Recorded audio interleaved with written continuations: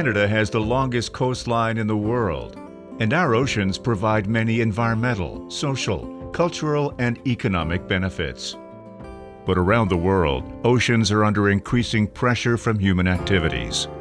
The Government of Canada is committed to protecting 25% of our oceans by 2025 and 30% by 2030 through the establishment of marine conservation areas. Conservation areas can protect important, unique, or sensitive parts of our oceans. Marine conservation networks are made up of a collection of individual conservation areas that are connected by species movements and other ecological processes. Once established, these networks offer greater protection to Canada's marine species, habitats, and ecosystems. Fisheries and Oceans Canada is leading the development of a marine conservation network in the Scotian Shelf Bay of Fundy Bioregion. This region is home to species ranging from tiny plankton to the blue whale, the world's largest animal.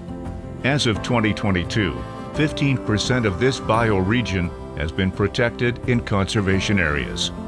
The department is consulting with First Nations, provincial governments, and stakeholders on a draft conservation network plan which will be finalized in 2024.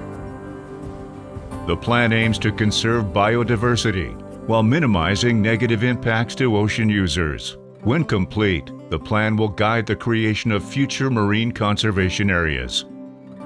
Marine conservation networks are an important step to conserving Canada's oceans for present and future generations.